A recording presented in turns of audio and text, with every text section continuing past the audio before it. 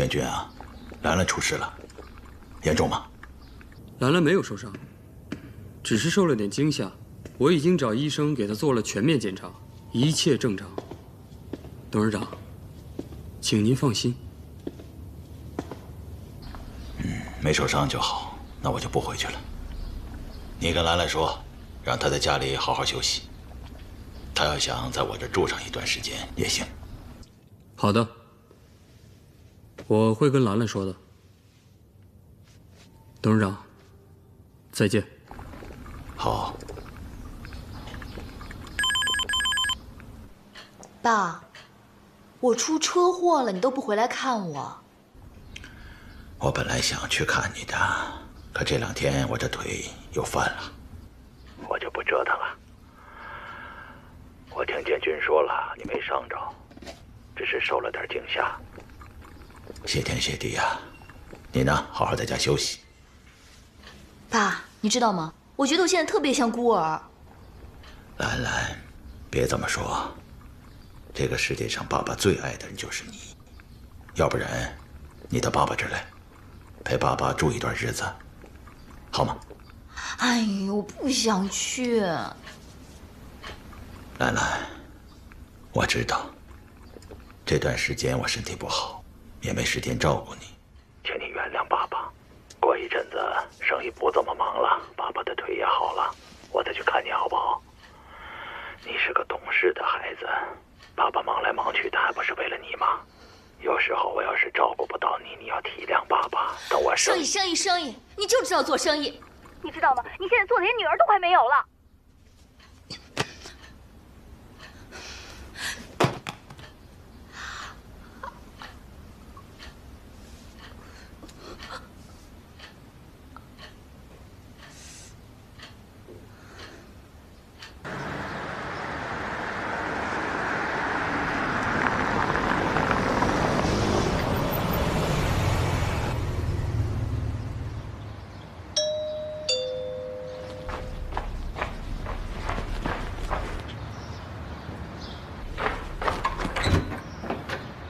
黄总，你们来了。去叫下兰兰。好。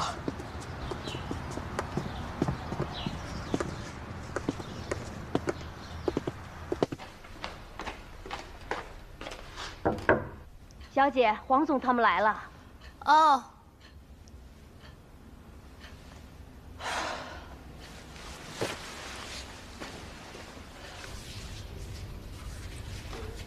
给你。嗯。哎，兰兰，莎莎，慢点。建军来了。兰兰，休息得好吗？不好。怎么了？你们看呀，我都这样了，我爸也不来看我。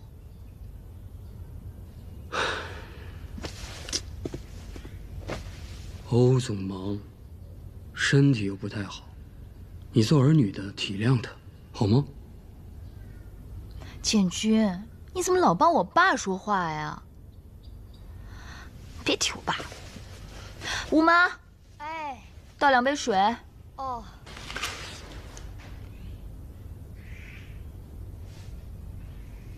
兰兰，你的命可真大呀，我都快被你吓死了。是啊，多亏了那个好心人把我救了，不然你们俩就看不见我了。别胡说啊！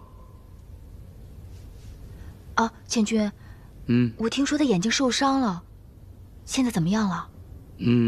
他的眼睛需要做手术，医药费跟手术的事儿我已经安排好了，放心吧。手术不会有什么问题吧？可别弄出什么后遗症啊！我给他找的是最好的医生，不会有事儿的。那就好。小东，这样舒服一点。你靠着吧，你的手还输液呢。哎呀，坐着。别动我！我都跟你说了报警，你非要自己冲上去。现在你的眼睛保不保得住还不知道呢。医生都跟你说了，你的眼睛以前做过角膜移植手术，让你要特别小心。可你就是不注意。我总不能见死不救吧？是啊，你是救了别人了，可你自己的眼睛呢？你救了人，人家都不来看你一眼，连句感谢的话没有，你觉得值得吗？你闭嘴！我救人又不是图别人感谢的。太小，我知道你疼。来，你这样坐着舒服点。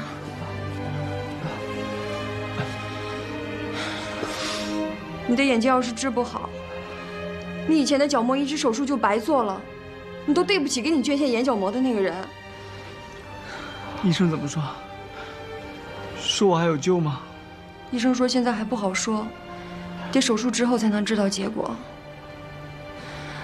本来你移植的角膜恢复得很好，可这次又受了伤，现在就得看手术能不能成功了。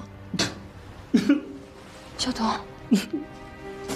维亚，我害怕，我不想看不见东西，我尝过看不见东西的滋味，我不想失眠啊！小童，你别这样，不会有事的，小童，不要害怕，别害怕，你眼睛不会有事的，不会有事的，小童。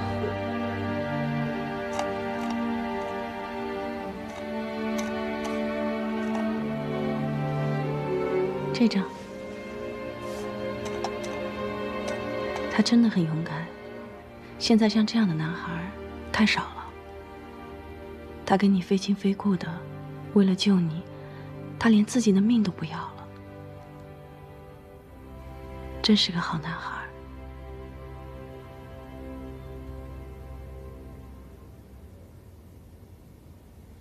莎莎，我想亲自去看看他。是萧彤先生吗？我是。您好，我是欧阳兰兰，你救的那个人。你不觉得你们来的晚了点吗？对不起，我来的有点迟了。我就是想亲自跟你说一声谢谢，谢谢你救了我。不用谢，应该的。这怎么会是应该的呢？我看了在网上你救我的图片，围观的人很多，愿意救我的就只有你一个。现在像你这样愿意奋不顾身的去救一个陌生人的人，我觉得实在是太少了。一开始我以为是自己命大，后来我才知道，完全是因为你，我才捡回这条命。可别这么说。你放心，我一定会把你眼睛治好的。如果国内技术不好，我们就到国外去。不管是国内治还是国外治，要是他的眼睛治不好，你有没有想过怎么办？他以后要是永远都看不见了，这辈子就毁在你手里了。文燕，我说的不对吗？他的眼睛要是看不见了，我就养他一辈子。你养他？有钱了不起啊！就算他以后看不见了，我还有手有脚呢，要养也轮不到你养啊！郑文燕，好吧，肖先生，过2天我再来看你，你好好休息。再见。不送。喂，建军，手术顺利吗？张院长刚刚来过电话，肖彤的手术很成功，你就不用担心了。哦。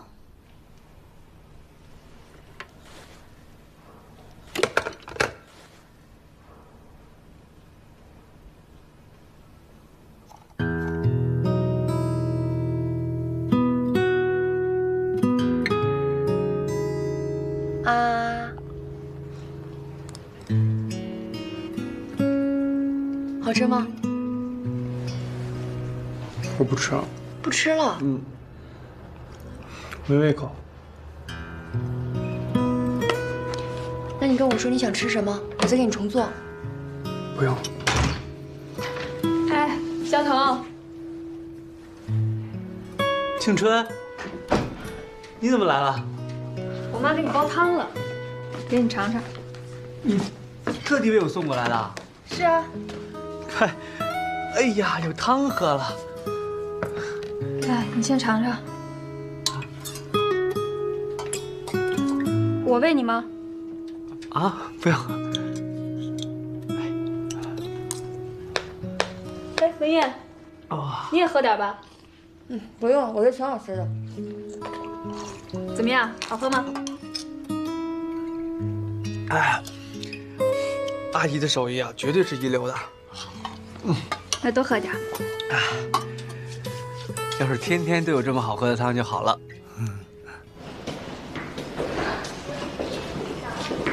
庆春，你是做什么工作的？做小买卖的。哦，做买卖，那你一定很忙吧？还可以。我觉得你要是忙的话，就不用来看肖彤了，浪费你时间多不好意思啊。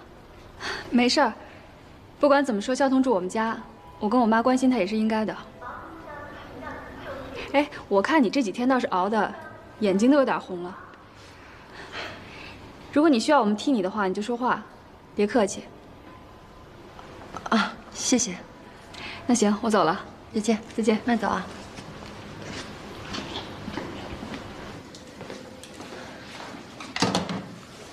他走了。小彤，我们领导刚才给我打电话，让我出差一趟，我明天让我妈来照顾你吧。别让你妈来了吧？那总得有人照顾你吧？你把电话给我。干嘛？给我啊。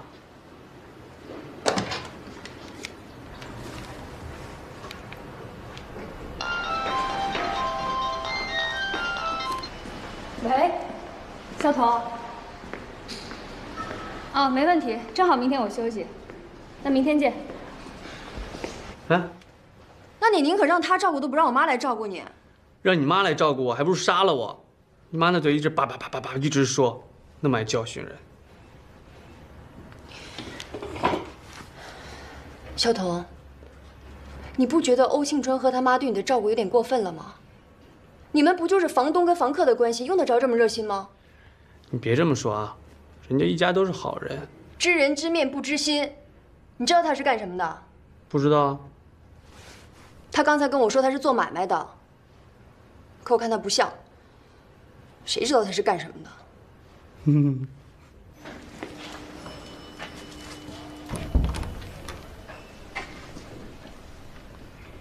青春，是你吗？青春，是我。你来了。谢谢，谢谢你能来照顾我。这次你手术这么成功，我跟我妈都特别高兴。你和阿姨人可真好，对我这么一个不相干的人这么关心。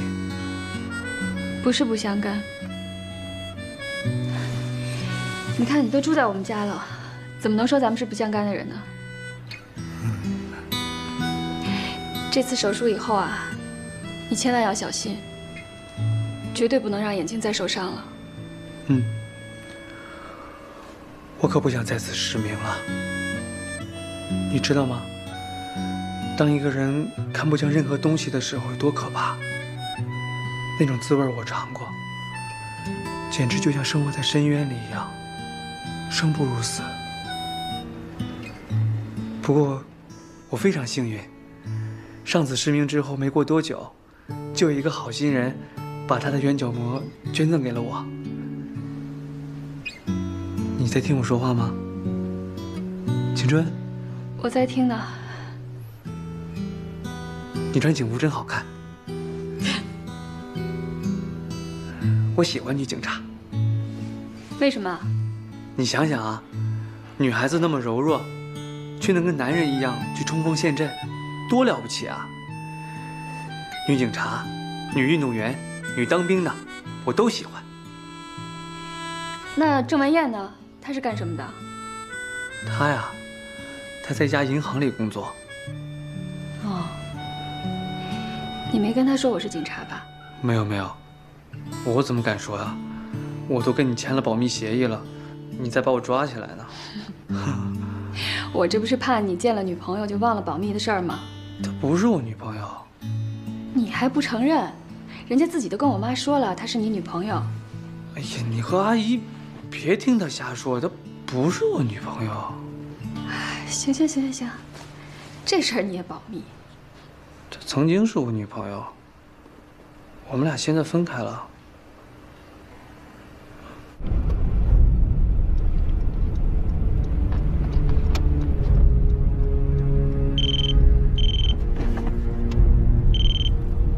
喂，青春。从跟踪的情况来看，黄建军目前没有什么异常行为。他除了到大业公司上班，就是回家。这2天，他去了他老板欧阳天的家。知道了，继续监视黄建军。好的。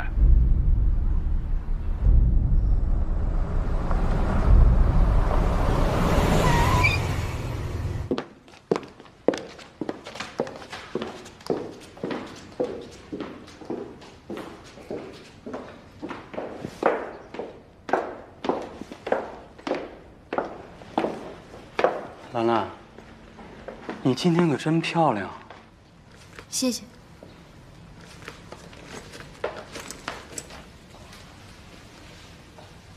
兰兰，你说你这么漂亮，哪个男人对你不动心？黄建军，我警告你，莎莎是我的好朋友，你别在我面前说什么动心不动心的。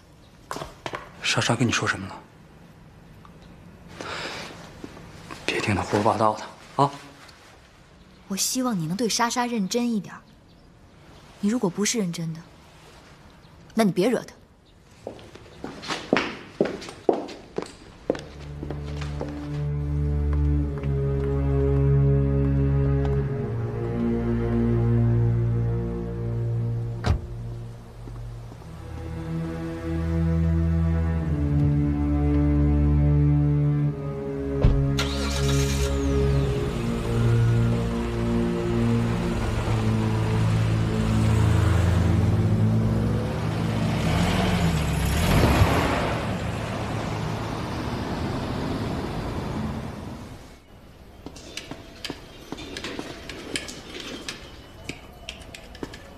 护士小姐，哎，请问12床的病人去哪儿了？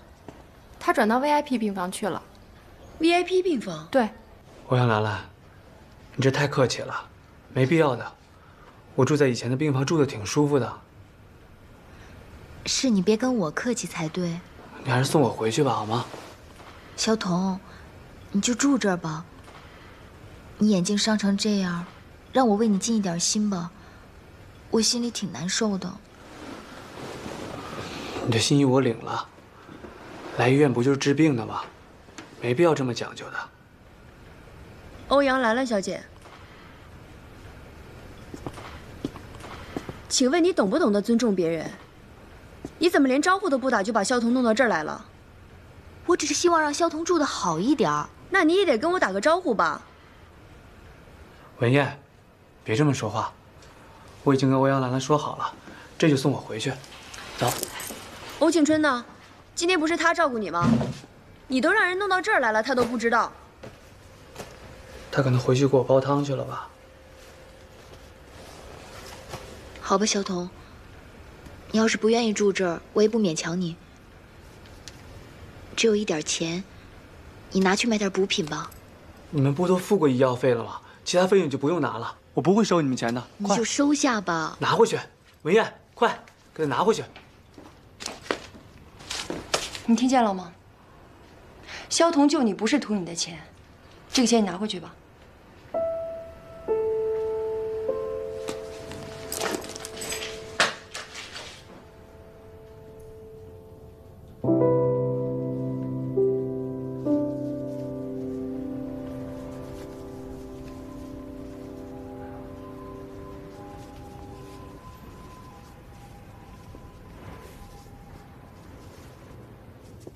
小姐，我想问一下治疗室在哪儿？哦，在那边。谢谢啊。上，下，左。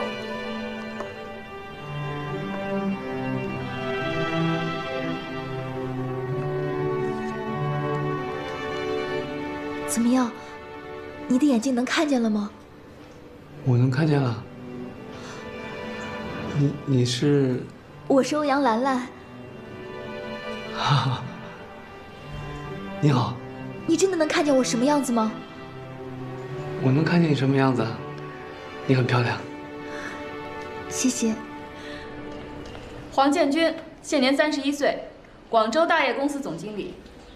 在626的侦破当中，我们曾发现嫌犯胡大庆在逃窜之前曾跟黄建军有过电话联系，内容不详。后来呢，626被挂起，对黄建军的调查也就终止了。现在626案要被重新启动，我们也将继续展开对黄建军的调查。大业公司那边调查过没有？查过了。大业公司呢是一家民营的企业，董事长叫欧阳天。这个黄建军啊，原来只是保安部的一个经理，在一次事故当中呢，他救了董事长的命，所以呢，欧阳天就把他破格提拔。现在呢，他是大业公司的总经理。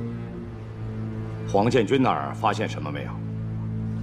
现在还没有查出什么可疑情况。那我们就说说胡大庆吧。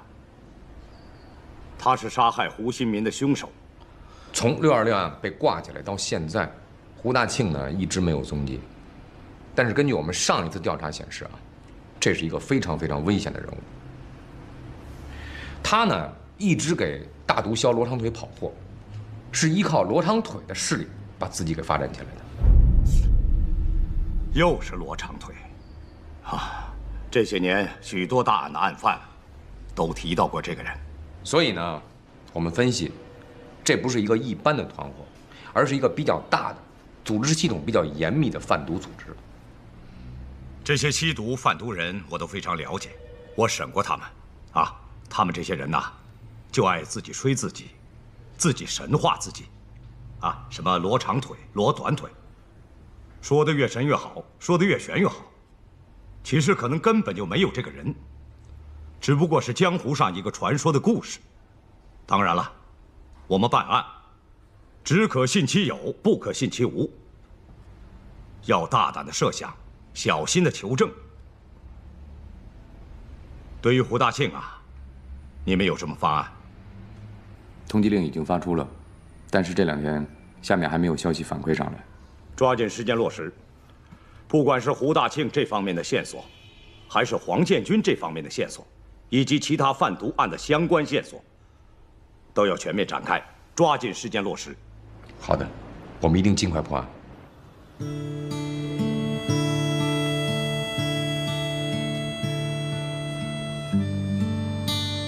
小童，我看那个房东老太太对你也挺不错的啊。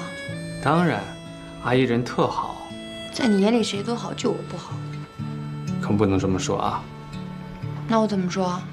我的眼睛2次受伤，2次你都在我身边照顾我，真是辛苦你了。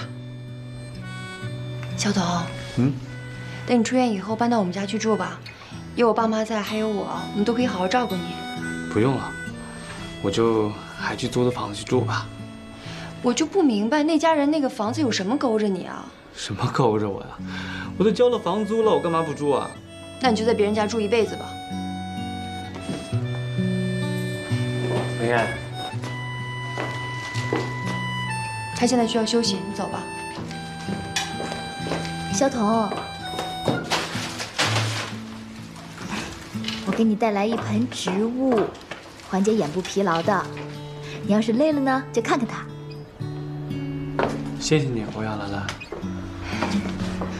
你还是叫我兰兰吧。我觉得你长得挺帅的。你知道吗？你救我那天，我都吓傻了，我都没记住我救命恩人长什么样子。哎，怎么没看见你父母啊？他们都不在广州，都在国外工作呢。那咱们俩同命相连。怎么？你的父母也不在广州吗？我妈在我很小的时候就去世了。最近半年，我爸很少回家，基本上我都是一个人。那你要开心啊！我会啊。哎，小童，我们交个朋友吧。好啊，我喜欢交朋友。你们俩聊得挺开心的嘛，又是同病相怜，又是做朋友，你想干什么呀？是你想干什么？干嘛偷听我们说话呀？我不用偷听，我是直接听。文燕，欧阳兰兰，这里不欢迎你，请你走吧。我是来看萧彤的，萧彤请我走，我才走。好，你不走，我们走。再见。哎，你这是干什么嘛？人家也没说什么呀。回家。这样真不好，这真不好，你跟吃了枪药一样，我发现你。别这样。来，大家听好啊，把手里东西放下。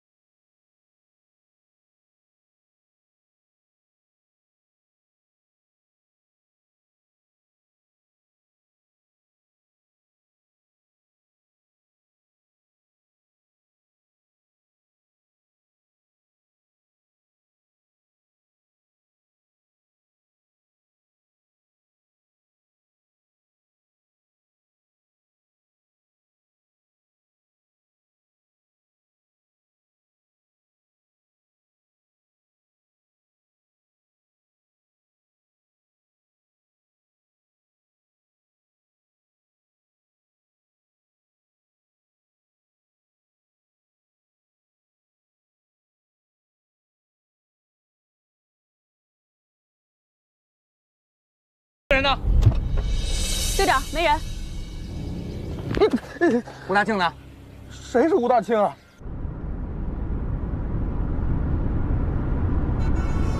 胡大庆这小子真是太狡猾了，看见生面孔就起疑心，早知道，我当时就该动手。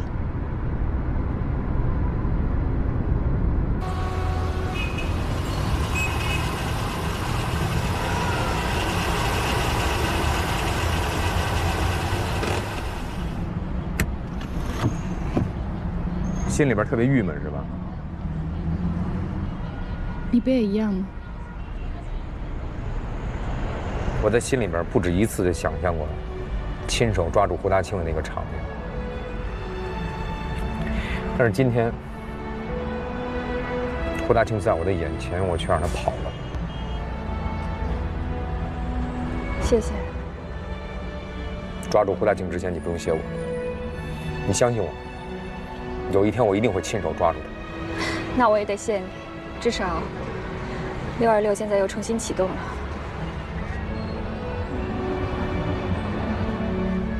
青春，我希望626案子结束以后，你可以开始一个新的生活，因为我不愿意看着你总是生活在过去的影子里。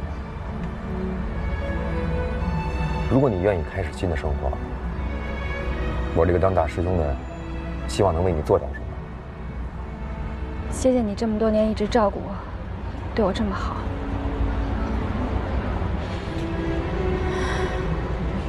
我会努力走出过去的影子。不过现在心里还放不下心里。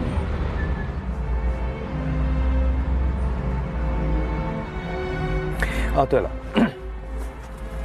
我买点汤料，让胡妈给你熬汤，啊。哦。今天队里还有事儿，我就不进去了，好吧？哦，那行，改天来家里喝汤吧。好。慢点啊。嗯。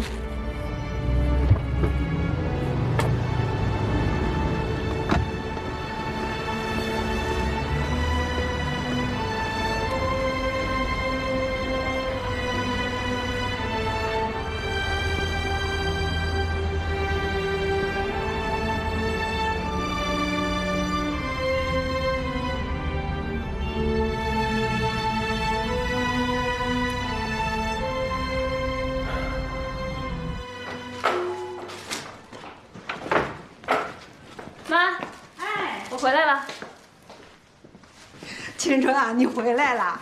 小童今天眼睛啊拆绷带了，他什么都能看见了。真的啊？那太好了。哎呦，我这一天忙的也没顾上看他，我现在去吧。哎呀，别忙别忙，我正在熬汤呢，一会儿给他补眼睛的。哎呀，这小童的眼睛啊，就跟新明一样啊，明亮亮的。新明不在了，可他的眼睛还活在世界上。妈，我现在突然觉得，新明是为了咱们俩把他的眼角膜留在世上，留在萧童的眼睛里了。是啊，哎，萧童这孩子真不错，新明把眼角膜给他呀，我这心里感到特别的欣慰。青春呐，我现在一看见萧童啊，我的感觉跟从前都不一样了。我一看见他，就像看见新明一样。我也是，就觉得新明还活着。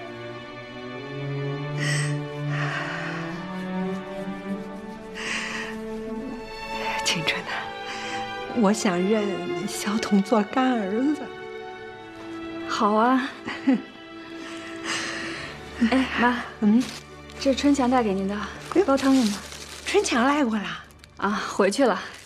你怎么不留他吃了饭再走啊？人家忙着呢，下回吧啊。哎，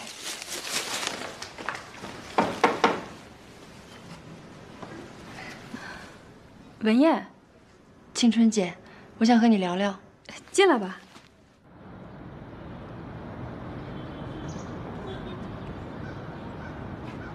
你想让萧童从我们家搬走？我希望萧童能搬到我们家去住，这样我爸妈和我对他有个照应。哦，你跟萧童说了吗？还没有，他好像不太愿意搬到我们家去住。那这不太好吧？他自己都不愿意，那你怎么让他搬去你们家啊？所以我想请你和阿姨帮个忙，找个理由让他搬走。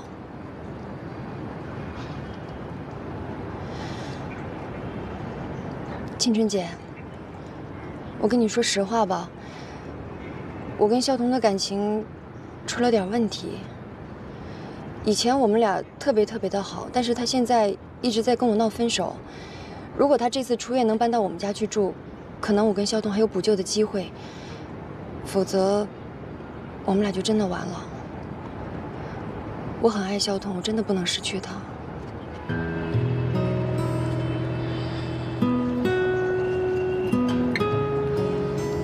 青春姐，我觉得你人特别好，也特别善良，我相信你一定愿意帮我的，对不对？是这样，你看萧童自从搬到我们家以后呢，跟我妈跟我关系都处得很不错。如果突然让他搬走，我好像一时还真找不出什么理由来。你是房东，他是房客，房东让房客搬走，还找不到理由吗？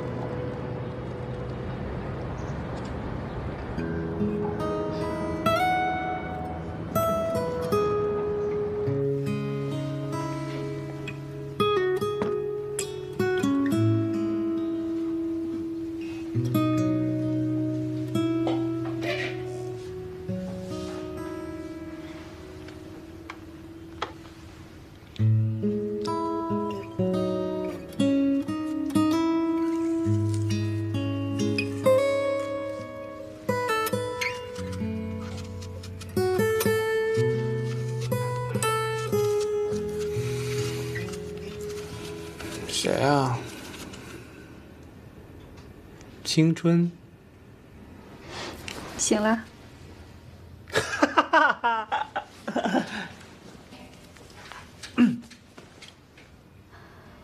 能看见了。能看见了。怎么样？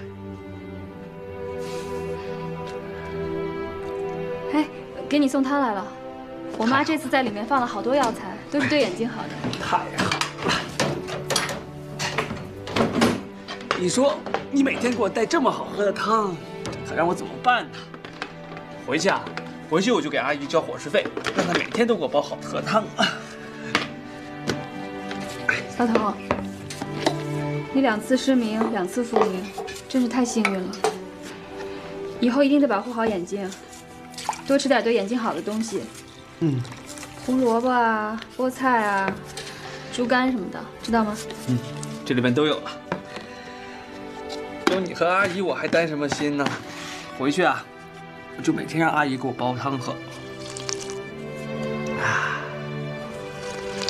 你可能在我们那儿住不长了。什么意思啊？要搬家呀？还是嫌弃我呀？不是，其实我跟我妈挺喜欢你的，我们都觉得你是个不错的男孩。不错的男孩，好像你比我大多少似的。本来就比你大多了。你比我大多少啊？不就大几岁吗？你知道我多大吗？当然知道。你怎么知道的？我问呢。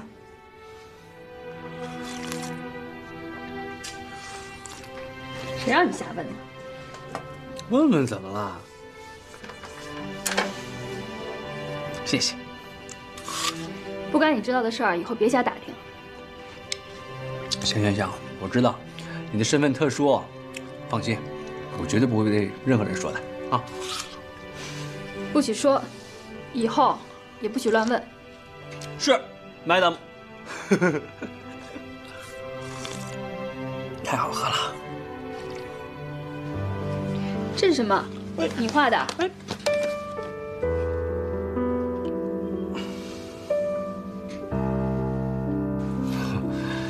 随便画着玩了，怎么样？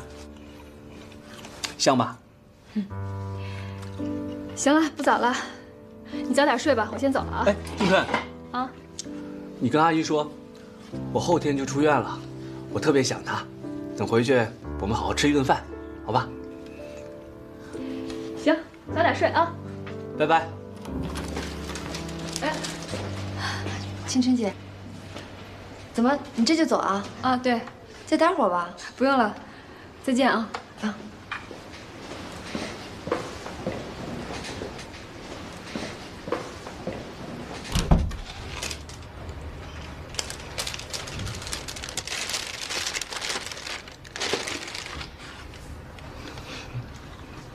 你们俩聊什么呢？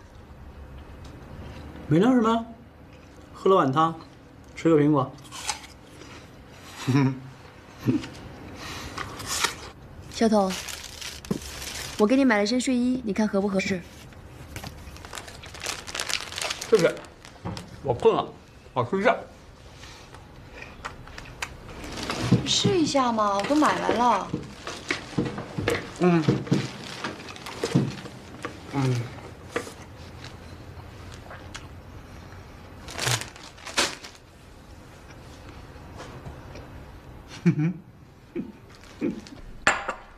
你说什么？让肖彤搬走？我不同意，我不能让他走。我还想认他做我的干儿子呢。妈，人家郑文燕呢已经跟我提出来了，她想让肖彤住到他们家去。咱们也不能不成人之美吧？再说我这个工作让肖彤住在家里也确实不方便。妈，你最能理解我了，是不是？我就是舍不得让他走。知道，我都跟肖彤说了，让他以后还经常回来看看你，啊。我以后也多陪陪你。你那么忙，哪有空啊？妈，对不起啊。傻孩子，有什么对不起的？谁让你是警察呢？那，你要的资料我都帮你查到了。肖彤今年23岁，比你大1岁。这个呢，是他父母的情况。这些是他在广州师范附小、3中、1中毕业时候拍的毕业照片。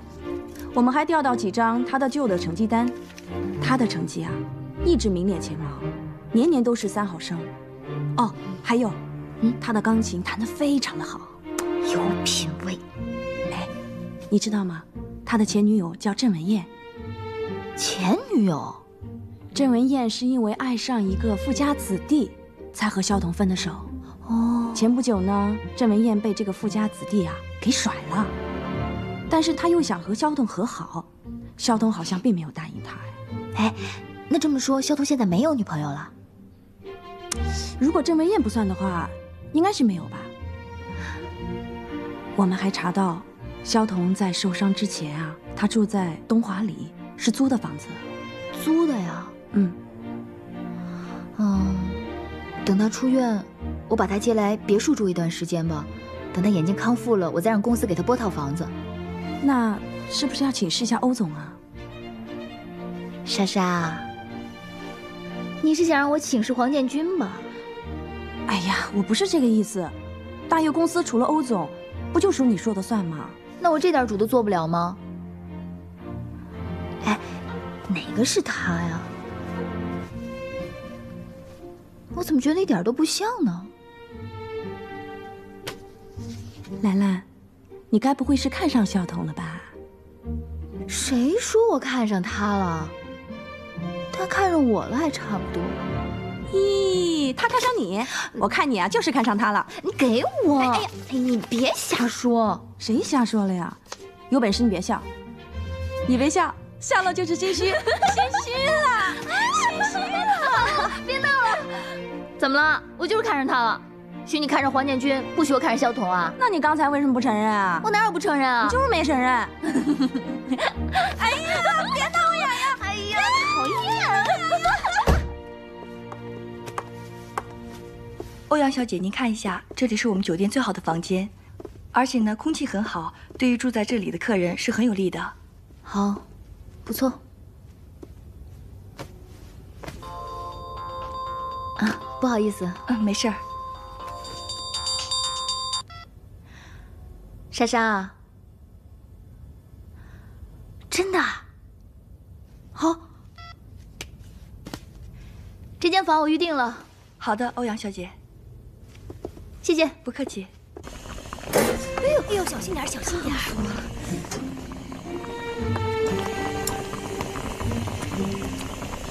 有点淡。哎，这个时候不能放盐，盐要最后放。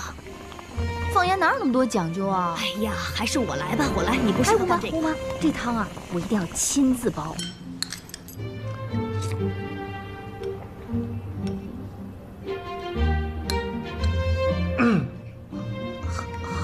好喝吗？还行。真的吗？那以后我再煲给你喝。不用了，挺好的，谢谢。郑文燕不是你女朋友对吧？什么？你们分手了？你怎么知道的？关于你的事情，没有什么我不知道的。什么意思啊？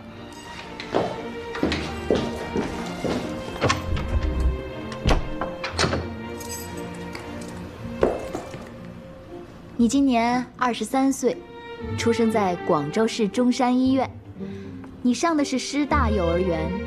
在你5岁的时候呢，学习钢琴；8岁的时候，第一次获得了钢琴比赛少儿组的第1名。在你大1的时候呢，你父母以访问学者的身份出国了，留下你一个人在国内学习。停，请你不要再说了。我为什么不能说呀？我还没说完呢。我还知道你眼角膜是怎么坏的，你帮老师装修房子，后来你不要再说了。你调查过我？我了解了解，你怎么了？我不喜欢别人用这种方式了解我。我又没有恶意。你这样不礼貌。那我不调查了还不行吗？下不为例啊。下不为例。我不喝了。盐放多了吧？哦，对了，出院以后你住哪儿啊？我住家里啊。你哪有家呀？这个我也知道，你租的房子。租的房子怎么了？我租的房子那就是我家。干嘛呀？让自己活得那么惨？不要把你的感受加到别人身上，行吗？我惨吗？我挺知足的。哎，明天我带你去个地方，去了你就舍不得离开了。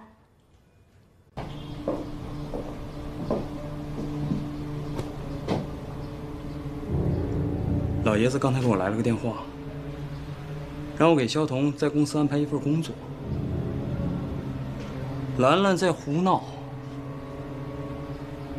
老爷子也糊涂了。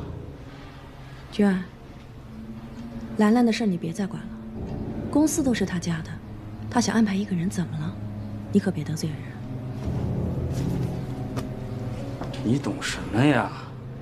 欧总都已经同意了，你还想拦着吗？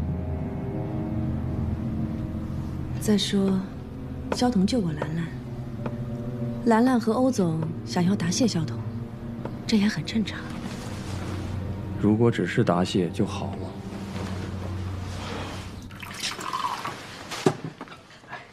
来，肖彤啊，喝茶。谢谢阿姨。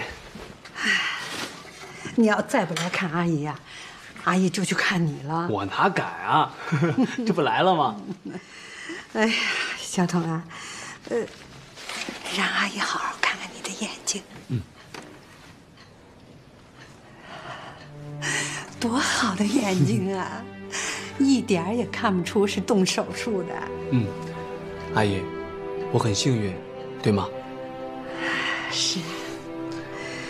小彤啊，你现在眼睛好了，你有什么打算呢？你不离开广州吧？不会，我不会离开广州的。啊，那就好，不离开广州就好。你要是离开了，阿姨可舍不得。阿姨，您对我这么好，我也舍不得您啊。哎呀，你要是还住在家里就好了，咱们一老一小的，还能做个伴儿。是啊，我也想再住回来啊。可是青春的工作更重要，对吧？哎呀，是啊是啊，小彤啊，怎么了？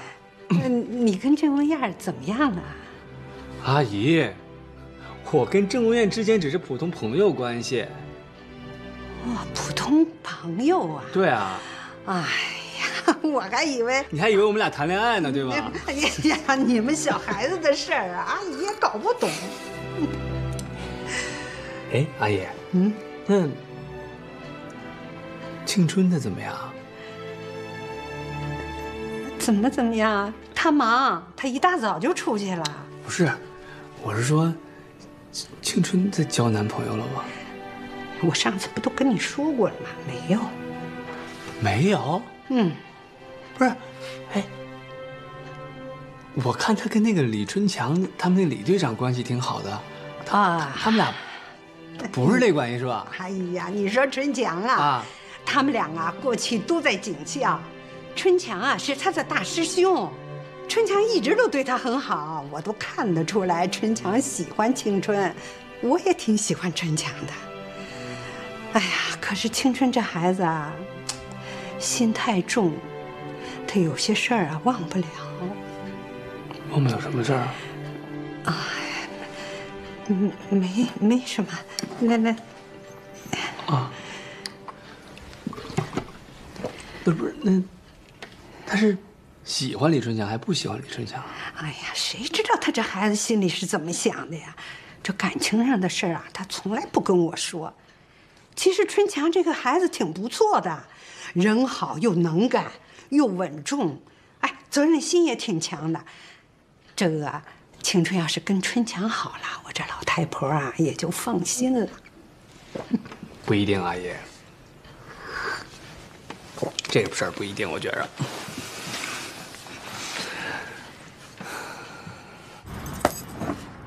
嗨，怎么是你啊？你干嘛去了？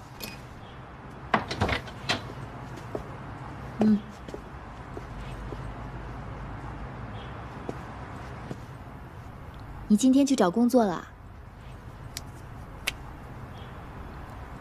看你的样子没找着吧？没找着，接着找呗。那就别找了。不找你养我呀？养啊！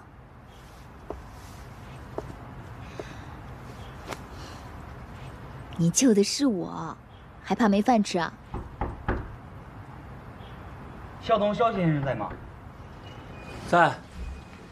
啊，你好，您的快件，请签收一下。谢谢你啊！啊，不客气。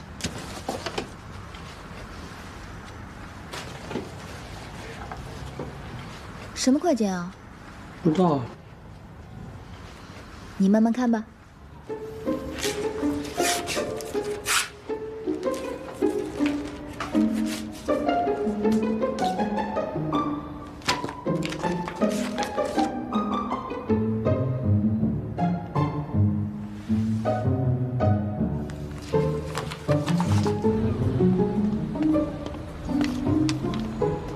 这是你干的吗？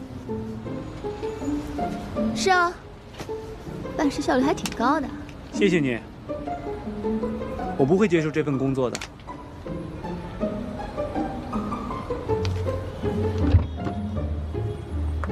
你什么意思啊？看不上大业啊？我根本就不了解你们大业的业务情况，我也不知道我自己适不适合这份工作，我怎么接受啊？我还是通过我自己的努力去寻找合适我自己的工作吧。肖彤，你学的是金融，大业公司有很多适合你的岗位。真的谢谢你，我不能接受。我上去了啊。哎，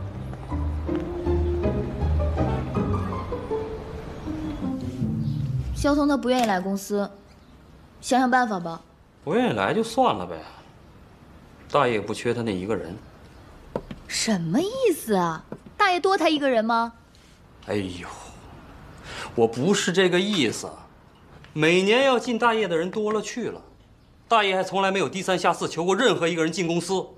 你怎么把他跟别人相提并论呢？他救过我的命，咱们大爷是不是该还就得还啊？可人家不愿意来，我有什么办法呀？我的大小姐，我总不能像抓壮丁一样把人抓来吧？哎呀，你就去把他给我抓来嘛！兰兰，你听你军哥的，你要真为他好，绝对不能让他进公司。为什么？因为你们关系特殊啊。什么关系特殊啊？他是你的救命恩人，不管他来公司做得好还是坏，避免不了受猜疑。黄建军，是避免不了你的猜疑吧？你嫉妒他？对呀，你对他那么好，我就嫉妒他，怎么了？那你用得着我对你好吗？你看看你这态度，这些年你对我好过吗？莎莎！哎，玉，黄总，请您自重。兰兰，我怎么就不自重了？我就算是嫉妒他啊，就不自重了？哎呀，我不管，反正你得3天之内把他弄来。喂，哎，肖彤。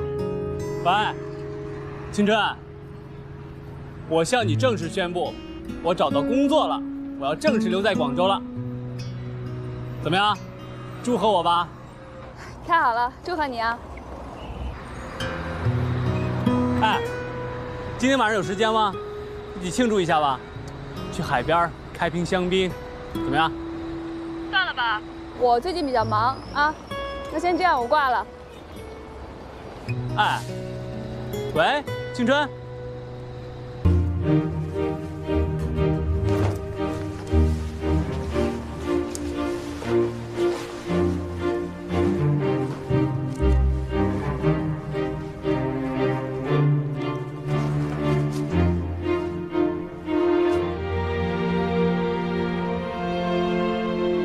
你怎么来了？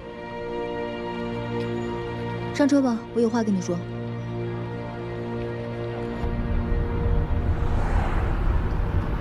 你怎么不问问我是怎么知道你去银行工作的呀？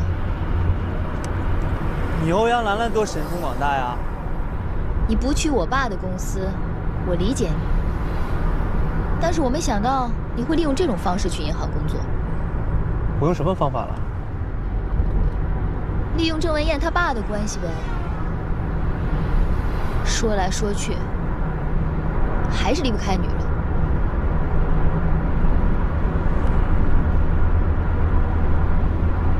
你停车，请你停车。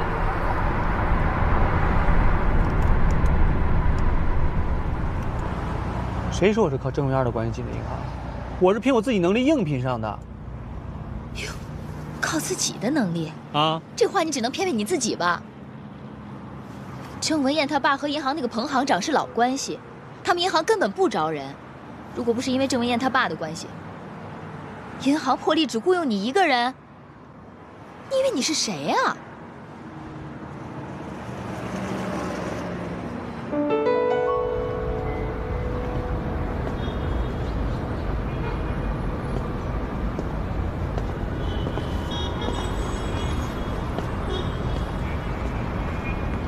肖彤，那，这我中午休息跑出去给你买的，拿着。我工作的事儿，是不是你求人帮忙了？啊？我承认我是帮了点忙。我看你最近求职一直碰壁，所以我就……我用你帮忙吗？我什么时候跟你说了啊？我说郑文燕，帮我找个工作吧，帮帮忙嘛，我说过吗？你多管什么闲事儿啊你啊！我连个找工作的能力都没有，我在广州混什么呀我走得了呗。肖彤，现在大家都只看结果，谁还在乎过程啊？你别跟自己过意不去好不好？对不起，我在乎，我在乎行吗？所以说我想凭自己的能力找工作，不想靠你的关系找工作 ，OK？ 那靠我的关系怎么了？你是不是怕欠我的，你心里过意不去啊？我欠你什么了？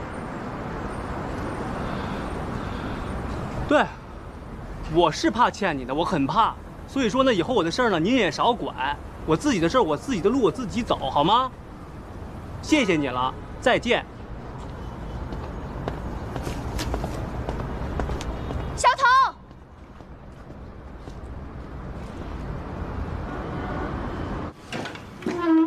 妈，哎，回来了。啊，青春啊。啊。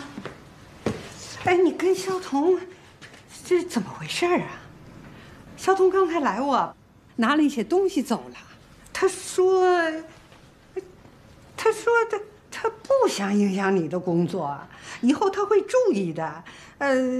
他不会再到咱们家来了。说要有什么事儿嘛，就给你打个电话。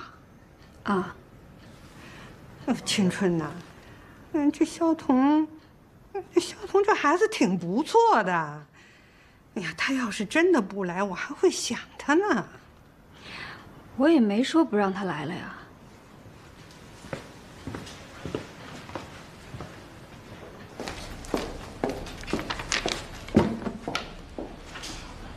青春，从黄建军这几天行踪来看，没有发现异常，其电话记录也简单的不能再简单了。你说这小子是不是太警觉了？干他们这个哪有不警觉的？现在就看咱们和他谁更有耐心。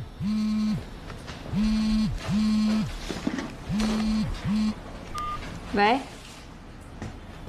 文燕。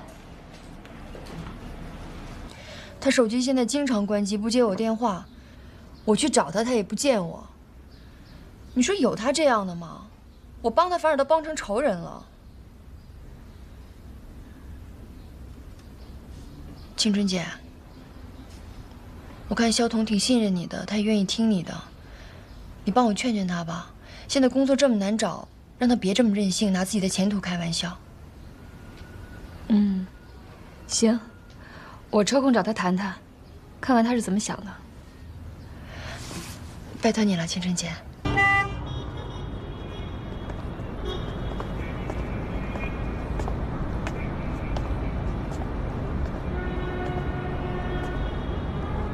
这么晚了，你在这干嘛呀？最近郑文燕没再缠着你去银行工作吧？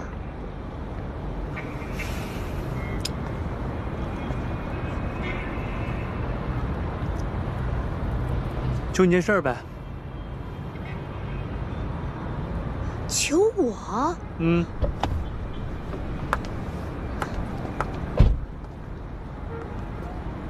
什么事儿啊？帮忙郑文燕。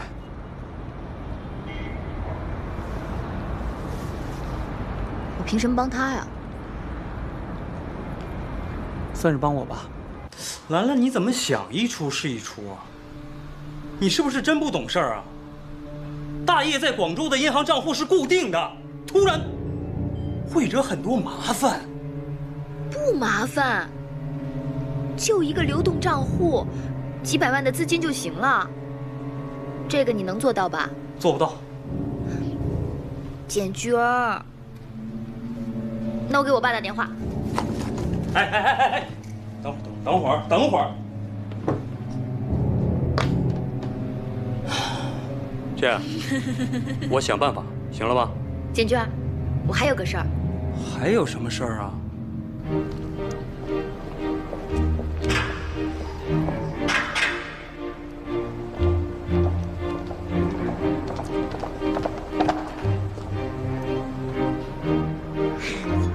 你笑什么呀？小彤，如果我帮你，你得答应我一个条件。什么条件？如果我帮郑文燕渡过难关，你得为大业打3个月的短工，怎么样？什么？你再说一遍。我知道你不想靠我的关系进大业工作，打3个月的短工总可以吧？3个月之后，你爱上哪儿上哪儿，我才不管你呢。我这么做也是为了堵黄建军的嘴，万一他向我爸告发，我总得有个理由，是不是？